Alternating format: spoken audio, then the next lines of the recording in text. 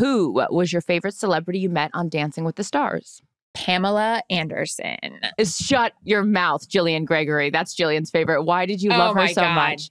Yes. She was so nice. She was so fun. She was a hoot to hang out with. Hoot is another one my mom says. But she sent us all a bouquet before our very first show. And instead of break a leg, it said break a lash. Love Pamela. That's really cute. Oh my God. I loved her so much. She was so nice. One night we were at a party and having a really fun time. And she sat on my lap, sure did, and said, tell me everything. I'll make your dreams come true. And with that, we are out of time.